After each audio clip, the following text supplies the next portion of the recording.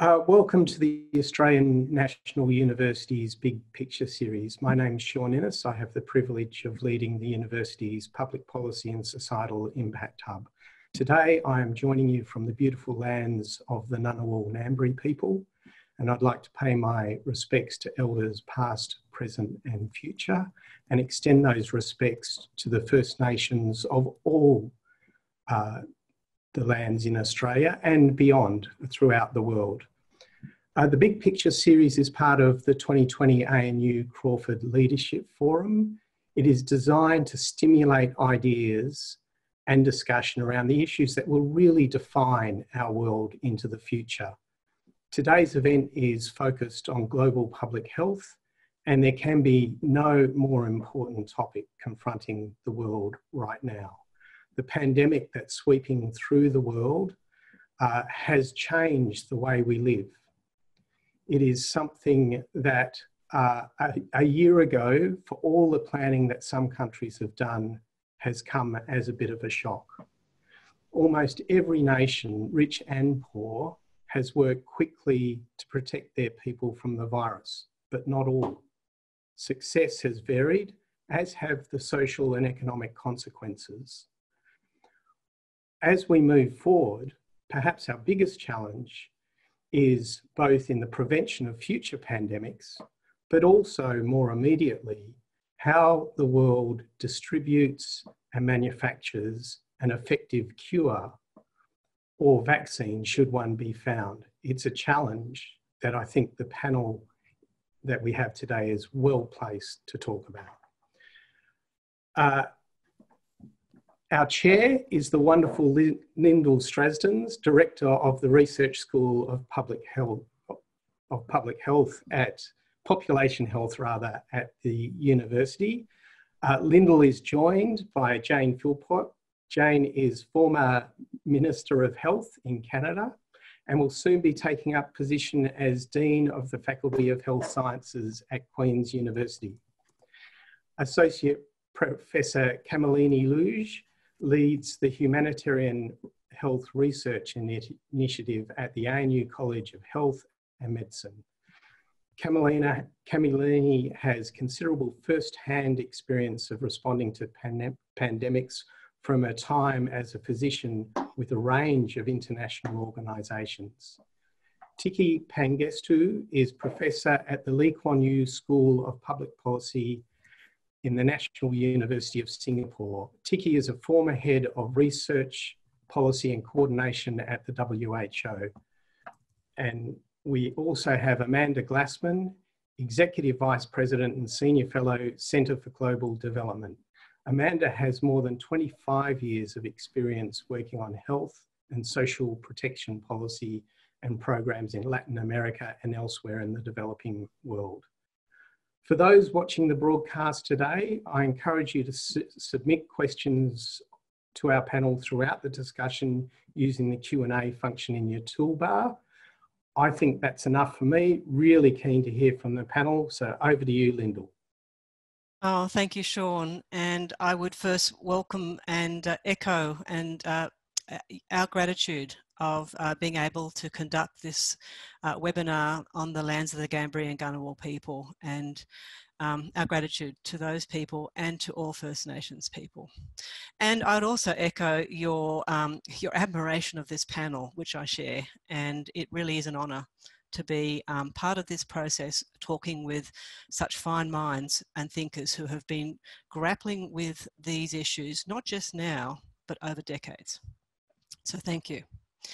I think you make a good point, Sean, that we are seeing a real patterning of how this pandemic is playing out across countries. And it's true that the countries most hit have so far been in the Americas and in Europe, but there's a long way to go yet. And the patterning that we're seeing, although affluence may have started this pandemic through travel, the patterning we're seeing is showing up different cracks and seams and fault lines. And I think here in this country, we can be proud of the response that we have had, 102 deaths so far. And one of the reactions of the Australian government, who was goaded, I would say, by our public health community, and here on our panel are one of the people who was integral to the Australian government's response, Kamalini, into shutting down early and fast as a way of controlling the pandemic. And the recent analyses of this go hard, go early approach has shown that it has paid off in terms of its containment, but there's a long way to go yet.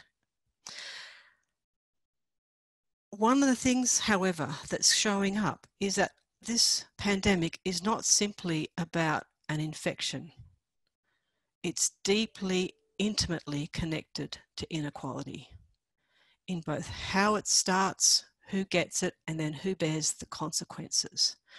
Homelessness, domestic violence, the mistreatment of children and women, the issues that have the acceleration of racism, all of which are showing the seams through which the pandemic is flowing and amplifying. What history shows and bears out is that pandemics, from the plague to the smallpox to COVID, all, not only do they generate social and economic upheaval, but they amplify inequality, as does the response to them. And this is a challenge we need to learn from, to look for the clues. All the countries are different, but what could we learn from those countries who are doing this well? There are low rates in some states and countries like Australia, Taiwan, New Zealand, Kerala, in India, and their counterpoints, Brazil, Russia, the UK, the US. What could we learn about leadership? About how we think about responses, how we plan them, how we execute them, about the social systems and the stance that governments take towards their citizens. So in this panel today, we've got a series of questions. I will try and weave in some of the questions that are coming up. Some have come to us before the webinar, but please feel free, anyone who's on the webinar, to be posting a question, and we'll try and weave them in. And although my questions are directed to some panelists, I invite all panelists to raise their hand and chip in where they want to add their viewpoints, because they have a depth that I think we've rarely seen brought together before. So I'll start with Jane Philpott, who's the former Canadian Health Minister, Dean of Faculty of Health Sciences and Director of the School of Medicine in Queen's University. And Jane, I would like to hear your views about how will this pandemic change the way global health challenges, this and others, are met, for better, for worse, or for whom? Well, thank you so much, Lyndall, for the question, and thank you to all those who have put this webinar together. It's certainly a fascinating conversation, and I think that the context that you have set for the conversation around inequality as a real determinant of where this pandemic continues to move. But in terms of your question about what the virus will do to the broader picture of global health, I think that's a fascinating place to start, because we are increasingly hearing concern expressed from many communities, many countries, about what this pandemic is going to do to the big killers, the big concerns that we've always tried to prioritize in global health circles. And you think, of course, of HIV, tuberculosis, and malaria being the top three killers that global efforts have traditionally tried to focus upon. But of course, chronic diseases as well has to fall into that. And I think one of the challenges that we've seen in higher income countries, but it actually is affected around the world, is the great COVID shift, or the COVIDization of all spheres of health systems, whether it be clinical care or research. COVID has led to a tremendous shift, which means that all of those resources, the energy, the research, the ability to scale, has been taken away from other areas. And there is going to be an extraordinary amount of collateral damage. We're already seeing indications of the excess mortality that's taking place in many other parts of the system. And that's highly problematic and something that we need to be very mindful of. Certainly, we're seeing a shift of resources from the funding, global funding streams, in the charitable sector, the foreign aid sector. There's a shifting of money moving into COVID or dropping off altogether, but also shifting of research focus, shifting, of course, of what health systems are making available to people, where people being turned away from healthcare facilities around the world if they're not there for purposes of assessment of COVID. And then starting even to see indications of how supplies are being increasingly COVIDized. There was an interesting piece in The Lancet last week that talked about laboratory techniques and the reagents and everything that is, not only are all of the manufacturing facilities moving towards supplying the COVID needs, but also actually repurposing testing kits that would have normally been used for testing HIV or something else, now starting to be repurposed for COVID. So this is going to take a lot of work to get our heads around how we actually address this ongoing, very dangerous pandemic, but don't take our eye off the ball on these other extraordinary global health challenges that people have been working on for a very long time. Thank you, Jane. And I think what's become clear in this pandemic is that without health, there is nothing else. And that we could shut down everything, an unimaginable shift in how we think about how societies function to respond to health. And I think what you're saying is that health won't change, won't go away once the pandemic is controlled. It sits there, and to some extent, I think you're suggesting it may in fact be expanding. So Tikki, you're a professor of public policy. You've had a long engagement with the World Health Organization.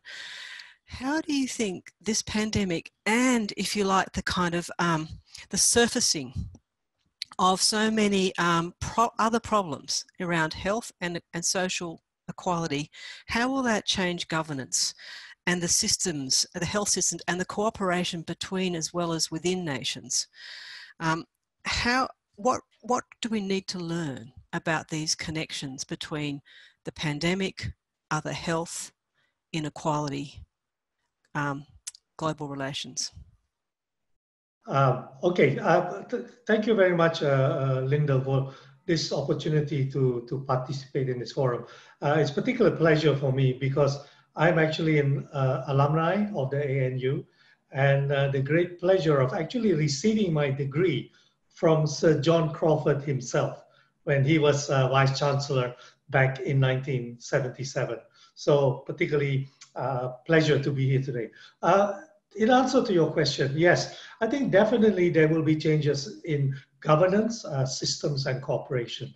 In the context of governance, if I take an example of Singapore, the optimal responses has always involved multi-ministry task forces going across all the line ministries, not just health. So I think that's one lesson from many countries in the region.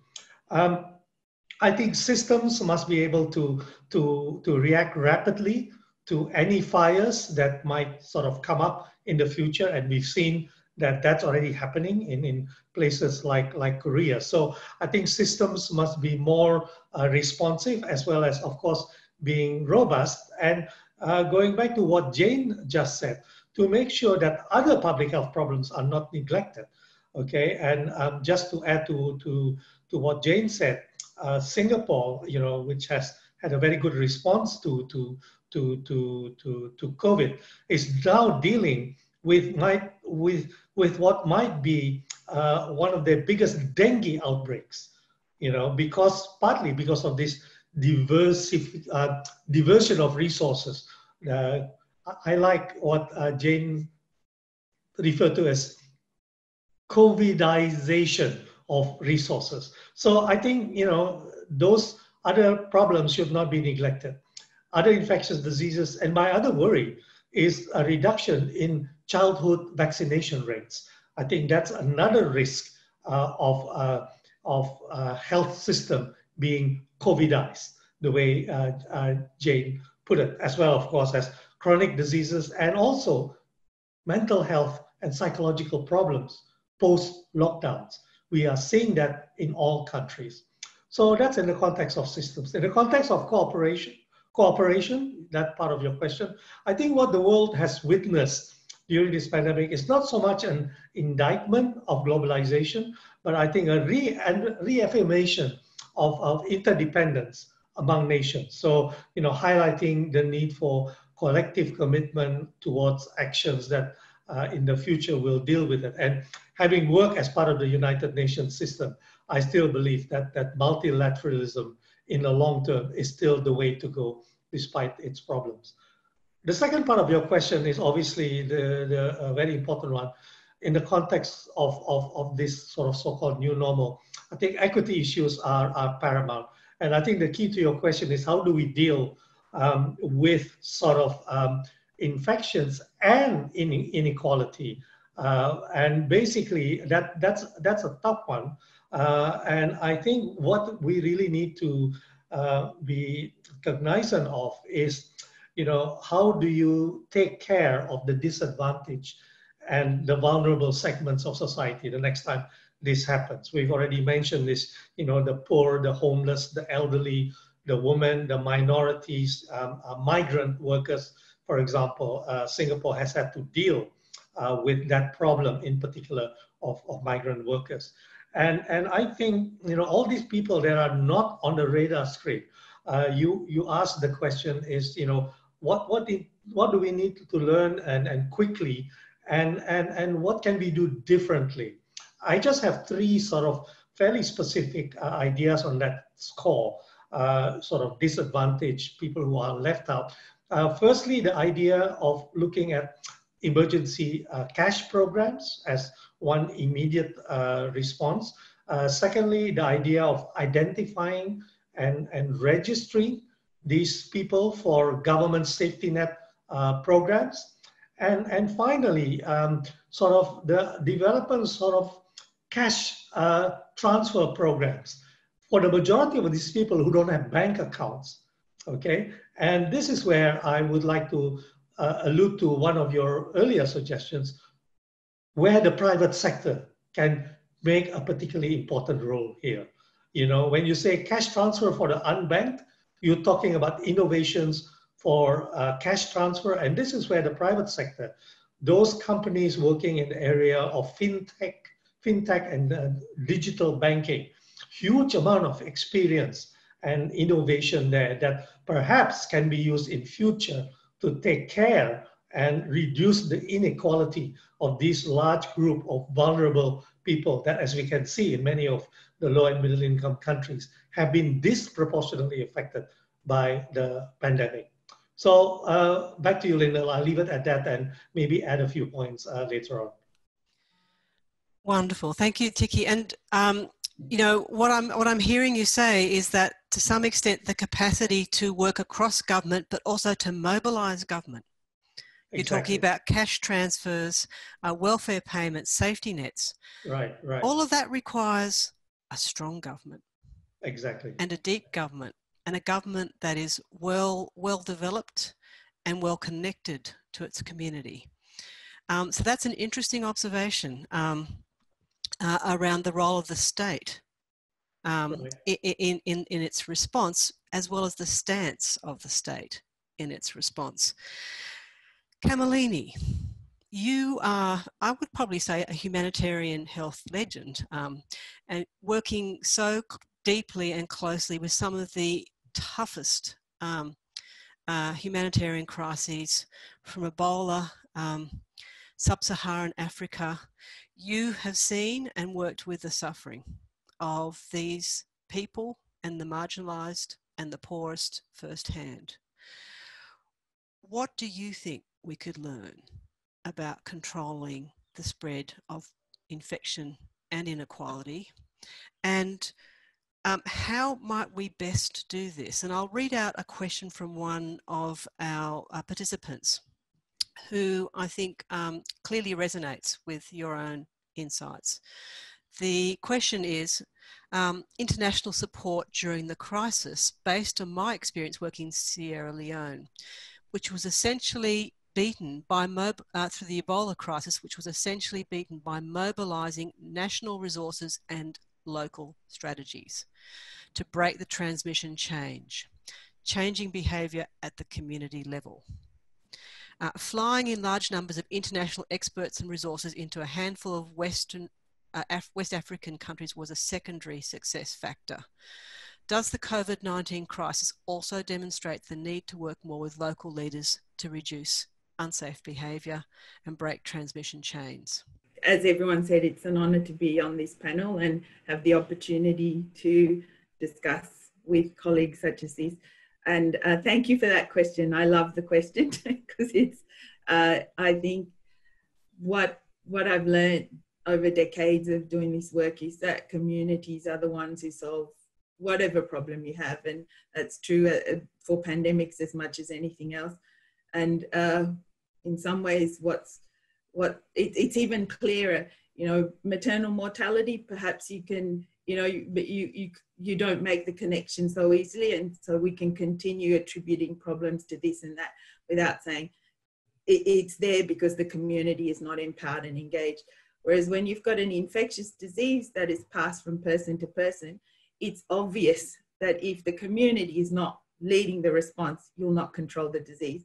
And I've seen that. I've seen communities that have nothing, no running water, control diseases like Ebola because they worked together and they knew what they had to do. At the same time, we've seen very developed countries struggling with, the best state-of-the-art health technology because their communities are not engaged, they're not working as one. So I think what being involved in the West African Ebola outbreak made clear to me, just like the many Ebola outbreaks and infectious diseases outbreaks I'd worked on before, is that unless communities understand their central role in control, unless their priorities and needs are integrated into the response, you will not get control. And that's something I think developed countries have had to learn.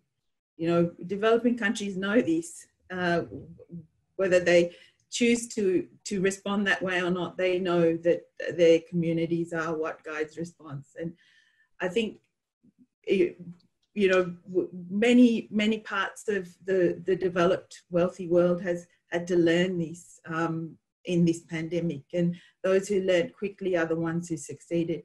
I just briefly want to go back to some of the discussion before about the COVIDization of response. And, my first Ebola outbreak I did many years ago, not because I had a particular interest in Ebola, but because I knew until we dealt with Ebola, we wouldn't be able to get kids treatment for malaria and pregnant women safe delivery.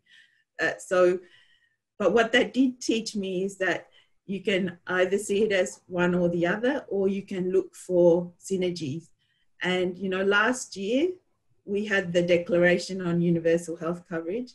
If every person on this planet has access to essential healthcare, we don't have to discuss how we're going to get the vaccine to them. We'll have the system that delivers it. If every mother can have safe delivery, we will have a health system that can cope with challenges like COVID. So I think our role as public health people is to look for those synergies. We've had a focus on health security as a very vertical thing that, you do your pre-development of your vaccine and it sits on a shelf till it's a problem for people that matter. That's never gonna fix this problem. Whereas if we find places where investing will deliver for people's problems now, we will automatically strengthen the way we respond to pandemics now and in the future. I'll stop there. I can keep going, but well, actually, I'd invite you to keep going just a little bit more, Kamalini, because you know what I'm hearing you say is that the community has the capability, but there is a but there, right? It's if what are the circumstances that enable those communities to lead, and what does that tell you about the governments and the whole social system and the whole social thinking that and the leaderships in those countries that enable communities to take that role? You know, I think it's trust in that you have expectations of what your government, what your health system, your education system will deliver, and if that trust is there, communities will engage. I think where it's challenging is where that trust has been eroded, and you need to try and rebuild that trust within the time frame of a pandemic, which is what I've seen. And what amazes me is even then you can, right? Communities that have had decades of civil war, if you engage with them in the right way, you know, when I've worked on outbreaks, I have 19-year-old young men who are literate, who work with me as disinfection specialists, who you know truly believe that their role is to support their community and respond. And that's why I love that question. Those are the people that end pandemics, and it's the same in developed countries, I think. And again, the good thing about infectious diseases is that we're as strong as our weakest link.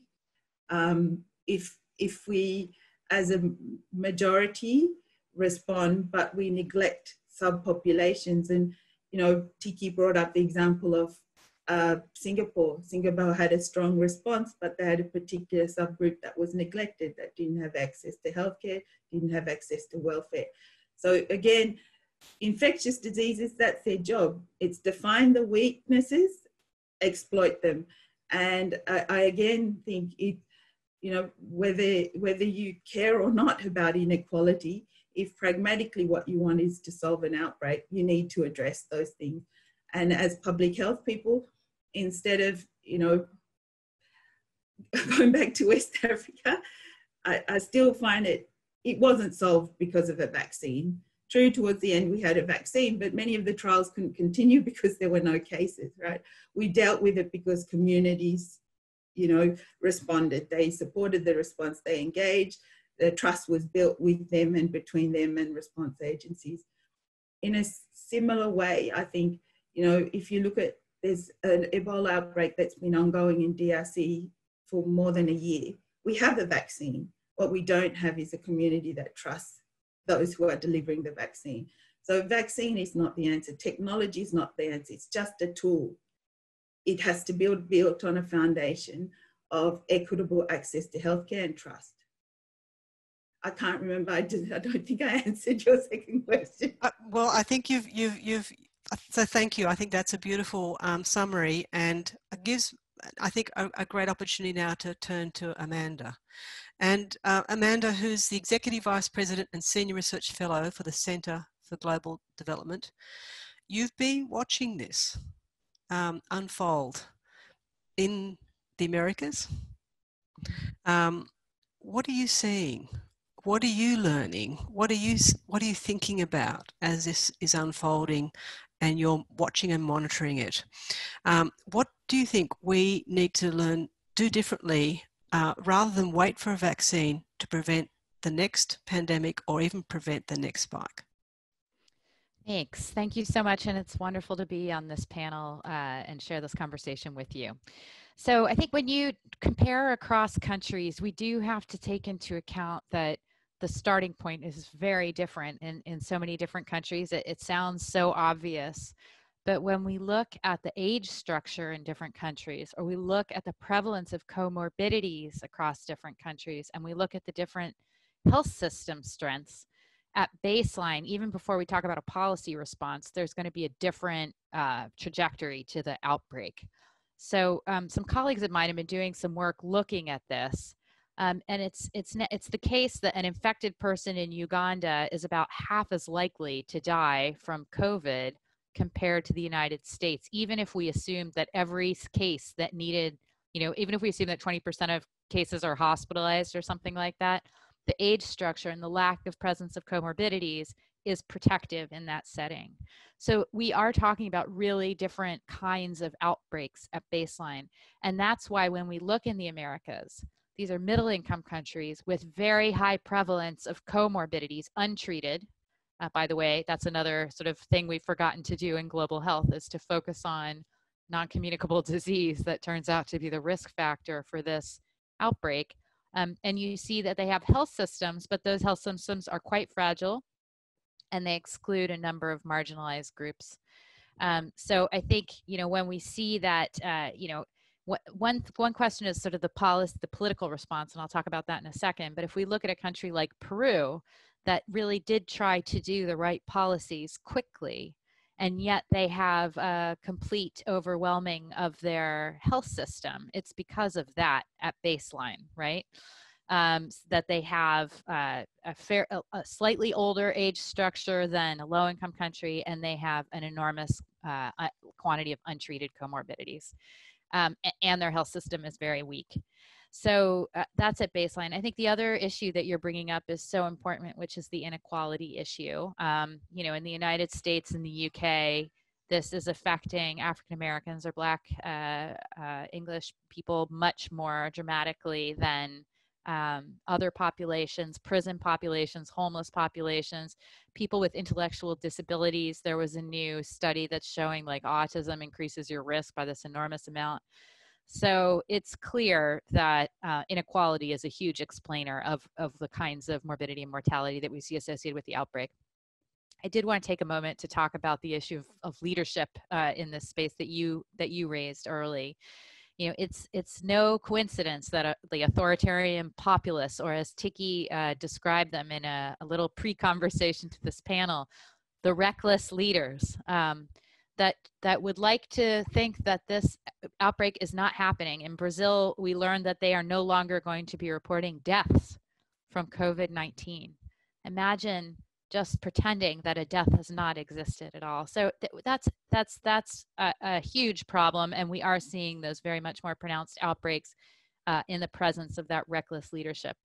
The question of what should we do differently? I mean, I do think we do have to do what we can to work on medical countermeasures and to make sure that they are accessible to all. And I do hope that the global collaboratives that have been launched really will be able to influence allocation of those technologies. But as Kamalini is pointing out, there are some underlying baseline conditions, things we can do right away, things we know how to do very well, that we should use aid to do anyhow. So things like water and sanitation, things like cash transfers, things like targeted protection of vulnerable groups. These are things we know how to do, that we can finance easily, and that you would like to see a much bigger effort. I would say I don't think we're even close to the orders of magnitude necessary in terms of the financing of the response. This is a historic recession.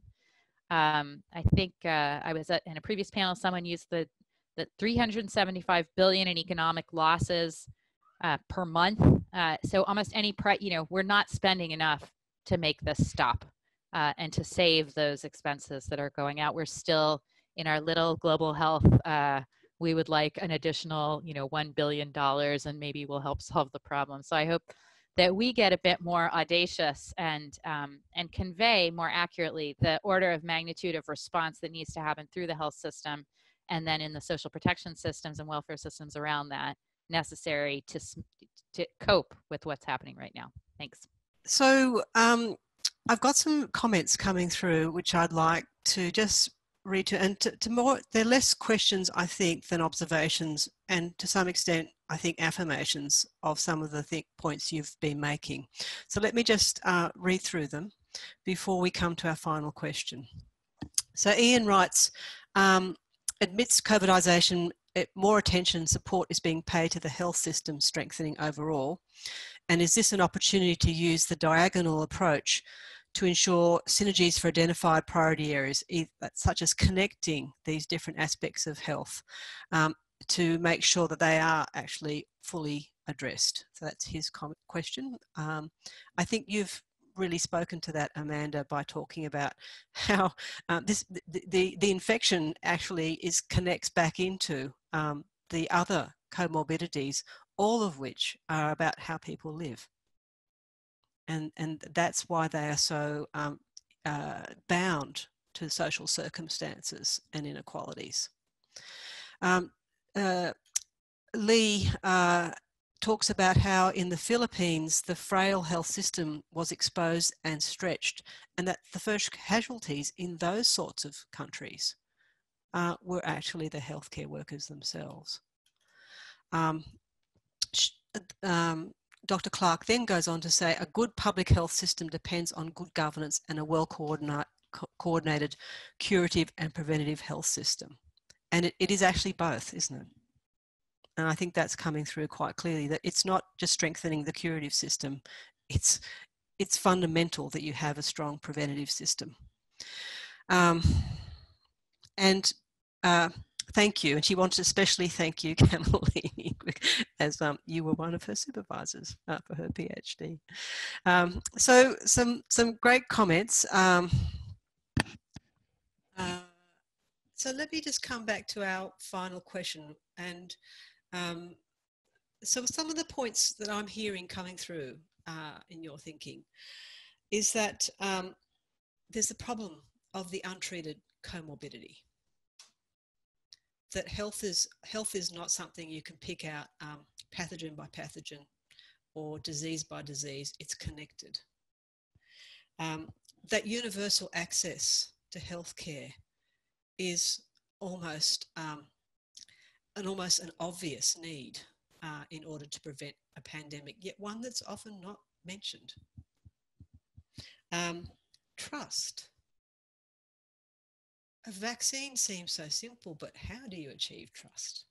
What do countries look like that have that trust, and leaders?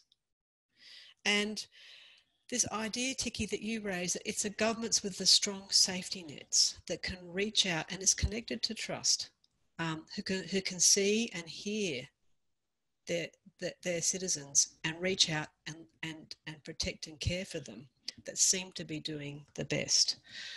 And finally, the idea of the reckless leader. Sigmund Freud once said that the sign of a healthy mind is one that can face reality no matter how hard.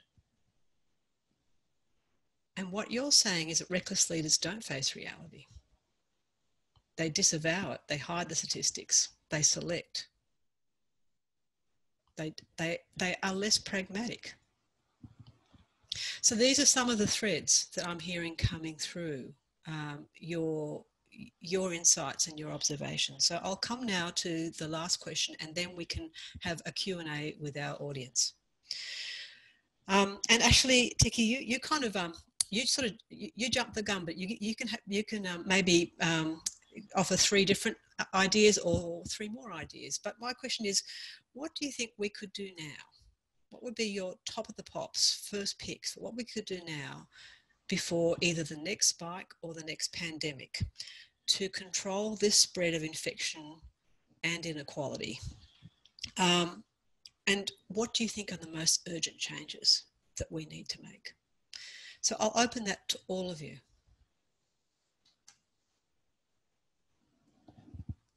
I'd be happy to jump in, because I've been listening to this really terrific conversation, and you've all raised such interesting points. I think one of the things that came out, I think it was with what Kamalini was saying, was how this pandemic has really turned some of our assumptions on their head in terms of who has done well and who hasn't done well. And we would have liked to imagine somehow that the countries would all line up according to access to resources overall, and that, you know, the more resources you have, and I'm talking largely financial resources, that you should be able to beat this thing. And, you know, if you're a less resourced country, that you're not going to do so well. But that hasn't turned out to be the case at all. I mean, it just doesn't line up that neatly. And so that, I think, does allow us a chance to dig into the underlying causes that some of you have already commented on. And what I think, Canada is a great example of that. We're a high-income country. We haven't done very well. Thousands of deaths in this country, and they're continuing apace and continuing relatively flat numbers of new infections. We've flattened the curve, but we haven't managed to tilt that curve downward. And I think what it's revealed to us is that it's not just the inequities that exist between countries, but the inequities within countries. And I think in terms of what do we need to do urgently is we need to transition to an equity first lens. And Canada, I would say, has been one of the examples of a country that did a fantastic job right out the gate on making sure that all of our acute care institutions were ready. And every hospital, they just turned things around so quickly, cleared out the beds, canceled all the elective surgery procedures. Everybody was waiting at the doors of the emergency department for the flooding of cases to arrive. And meanwhile, as all of this work was taking place to get ready, the virus was starting to spread in those pockets. The virus found the crack of vulnerabilities in institutions, particularly long-term care facilities, in workplaces where there's overcrowding, in migrant workers in the agricultural sector. And it caught everybody off guard because the first lens was not to say, where are those vulnerable populations and are they ready? And do the long-term care facilities and group homes and shelters have the personal protective equipment that they need? And have they been trained in infection prevention and control? And we've been playing catch up ever since. And starting to get a grip on it with better and better testing and tracing protocols. But equity first, vulnerability first has to be the lens of public policy leaders, regardless of the global assets that a country has. And learning from best practices around the world, those who have had that lens.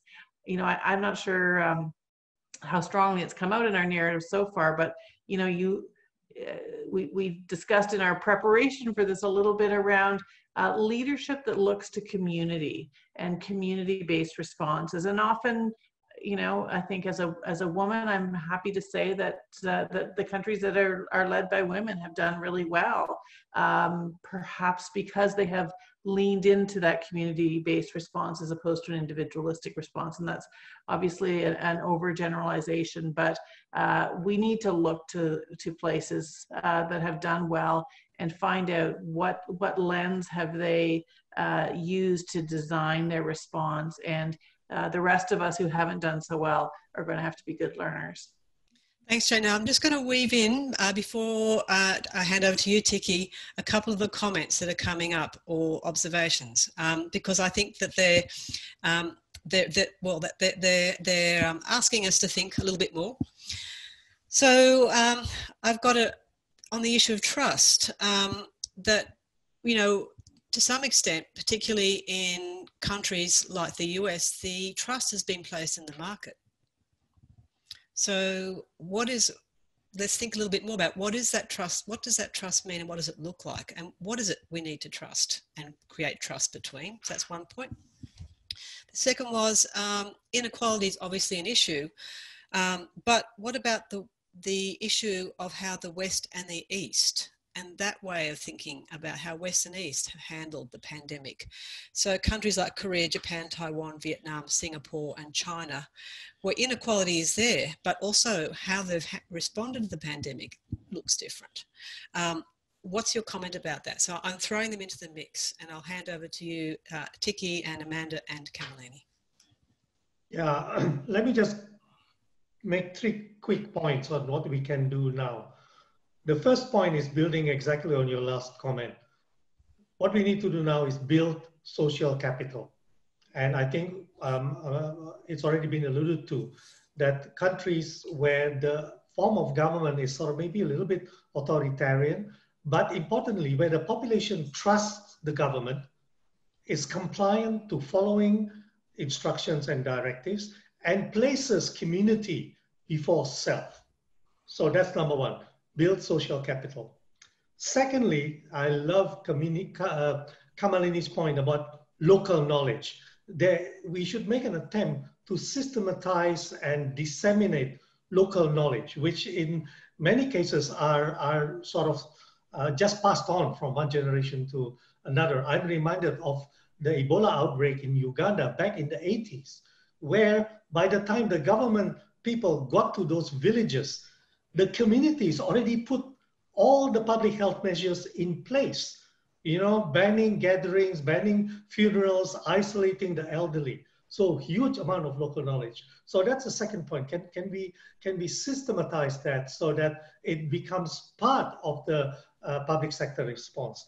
The third thing that I'd like to mention, which we haven't mentioned so far, and I think reckless leaders tend to be selective. So my third point is go always back to science and evidence as your starting point for decision making. So I'll leave it at that. Thanks. Lovely. Okay, Amanda and Kamalini.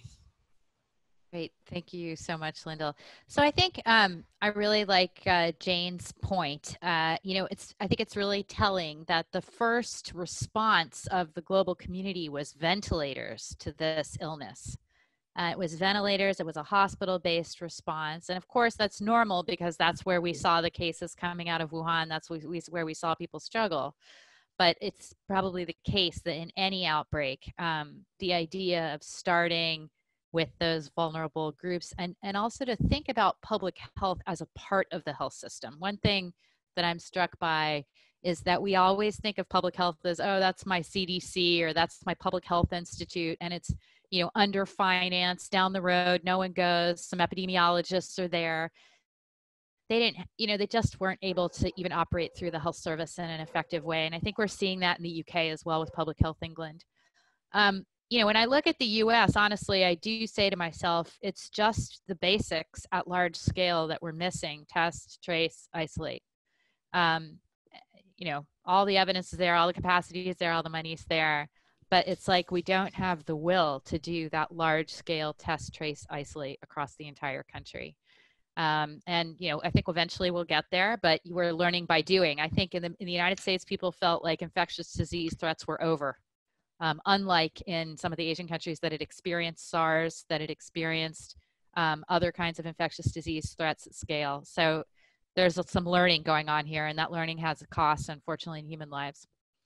I think the other thing I would say about the accessibility of medical countermeasures, a vaccine or a therapeutic, this is really, really important. I think there are two things that I would think about as we see these candidates come down the pipeline. One idea that people are talking about is to produce and manufacture some of the promising vaccine candidates in countries with small populations. So even if there is what they call vaccine nationalism, which is where I vaccinate everybody in my own country first, if I'm Singapore, I'm still going to have a lot of doses left over to vaccinate high priority groups in other countries. So that's a strategy that we can use as a global health system to make sure that there's not as much of a trade-off between vaccinating my own people and vaccinating people elsewhere in the world in a more equitable way. I think the other issue that we still have to think about, though, that's much more upstream is sort of the raw materials that go into these vaccines. If we have 200 candidates at once, they're all out there in the market trying to get, there's apparently a glass shortage that we would need to fill the vaccine, you know, to deliver the vaccine. So there's a lot of sort of issues like that to solve to even get to the equity of the distribution further down the line. So I'll stop there, but thank you so much. I'm getting a lot of commentary around trust, and there's two kind of themes emerging here. And Kamalini, this seems just so fitting that I can raise these before you have your turn to speak. But the idea, what I'm hearing is that there needs to be trust in government in some form, as well as a government that has the capacity to have strong social safety nets and is willing to invest in universal healthcare. There is the reciprocal trust back up to that government from people and citizens. So that's one theme that's coming through in your comments and also in the questions. But then there's this fascinating idea about what about trust in science? Because not only is trust in government on the way down, particularly in Western democracies, but so too, and perhaps by no coincidence, is the trust in science. And yet we're signalling that both those things are fundamental to dealing with pandemics, prevention, response, treatment, and inequality. So Kamalini, I hand over to you. I think it's not complex, you know. It's complex maybe to achieve, but I really like the example of Kerala. So for the last 5 decades, every time you talk about public health stories, you talk about Kerala. What have they got? They have high female literacy, they have good health care.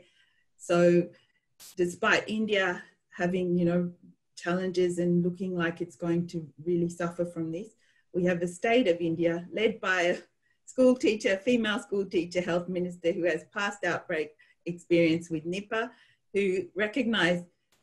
So I think maybe the West focused on ventilators, certainly not low resource settings that have done well. She said, my health system's not going to cope, my community's not going to cope. She shut her borders, but you know, she knew she was going to have a whole lot of very poor migrant workers crossing borders. So she set up systems for quarantining them, tens of thousands of people. They got 3 meals a day, good living conditions, they were happy. So again, it's not rocket science, but you build that trust by delivering for people. Why do you trust anybody, you know, whether it's, you know, your colleagues or the postman or whatever? It's because there has been an established relationship where if you do what is expected of you, they deliver for you. So I think it's the same with governments, and we can learn a lot from the ones that have succeeded. And again, you know, you look at places, poor places like Kerala, where you have much more, you would think, challenges than say Canada. Let's compare to Canada, right? But if you have fundamental assumptions that all people have an equal right to healthcare, to education. Look, I think we're talking about, but you know, we can say it's not good to be poor or uneducated, but I think it's good to look at examples that have achieved, you know, have been able to progress against those sorts of things with relatively little resources. But, you know, I know Australia, I live in Australia, and I think our governments know that if you mess with Medicare, which is our system of universal health coverage, you'll lose the election. So whatever form of government you have, they do know that there are things people value. And we early on brought in a scheme where casual workers receive wages. And for the people I know who are casual workers, their supplement was higher than their previous wage. So they had every incentive to stay home if they were sick or, you know, get tested.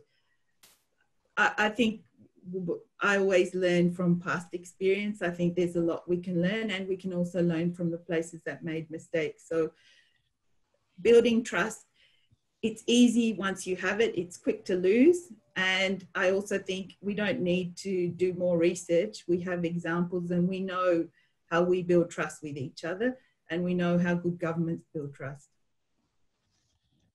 Thank you. We have 4 minutes to go, and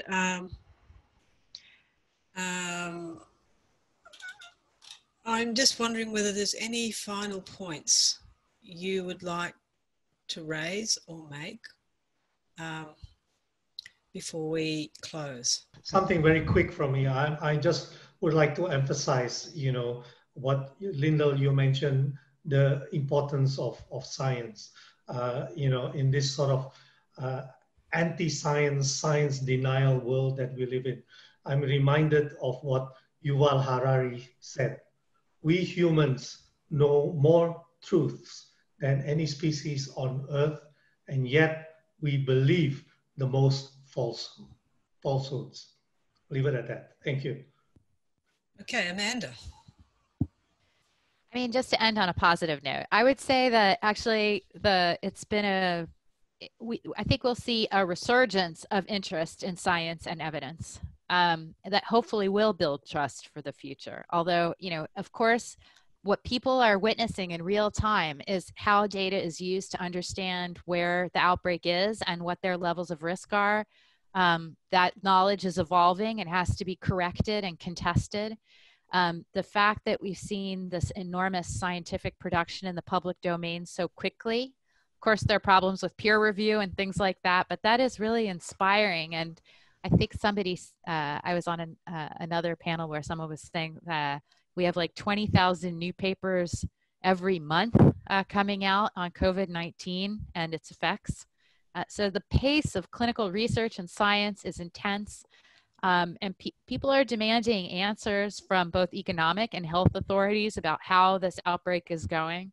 So while I agree with you that we're certainly in a period of low trust, and there has been a period of great skepticism about science and evidence and data, we're also in a period where we might be at the front of a renaissance of that as people turn to experts to understand what they have to do and who to listen to. And I mean, I think it's quite interesting. There was a poll in the United States actually that found that many people trust the World Health Organization, for example, as a source of data on what's happening. So, so that's that. And I bet a lot of people didn't even know that the WHO existed before that. So I say, let's perhaps end with a positive note that things might be getting better on the margin. Thank you, Amanda. So Kamalini and Jane. Jane. Well, thank you again to the organizers for this. And I think my closing remarks would maybe just build on what Amanda talked about in terms of international institutions. And, we've talked about trust in national leadership and trust in science. And I think one of the other areas that's at risk is trust in international global bodies like the World Health Organization and UN agencies, et cetera. And this is not a time for isolationism and protectionism. This is a time to continue to build those institutions that will allow us to work together collaboratively to continue to build trust and understanding amongst one another. And there's no question that those institutions have been put to the test and have been challenged by some very powerful leaders. But we can't deny the linkages amongst ourselves, and we will not succeed without looking out for the best interests of the entire planet. And so let's close on a note of positivity around the fact that people have worked very hard for a very long time to build those institutions, and I believe that they need our support rather than our abandonment of them. Thank you, Jane. Kamalini. I think the two are connected. So trust comes from transparency and honesty. And again, you've seen that the governments that were clear, and individual leaders. I read an interview, one of our premiers, who was one of the first to shut down, and somebody who had lost his business because of it said, "I'm annoyed as a businessman, but as a human being, I'm going to vote for him, his party, for the first time ever, because I'm proud of the fact that he prioritized our community and our well-being." So, and that was about, acting on the information you have. And people have been very capable, the community has shown their capacity to shift as information shifts, if they are kept informed and they are told, we're not sure where we are. When we know, we'll let you know. But in the meantime, here's what we think. And I think it is about treating communities with respect, acknowledging, uncertainty. And that, again, it's about, so I'll stop there. I think we know what we need to do, which is the great thing. Well, what I'm hearing really, we're ending with this connection between trust and science, and human decency, as well as human governance and systems and knowledge, and it is these interplays between knowledge and qualities of character and values that seem to be so important to navigating the crisis we're in. I just want to thank you for what I feel has been an extraordinary stepping through and into the insights that you've all brought to this question of the global health challenge that COVID-19 has brought forward and will continue. And I'd like to thank Sean and the Crawford School for hosting this program. Remind the listeners, that there are other panels that will be coming. This is not the only part, this is just one of the many under the Crawford Leadership Series. And to thank you and honour you, speakers, again for your contributions.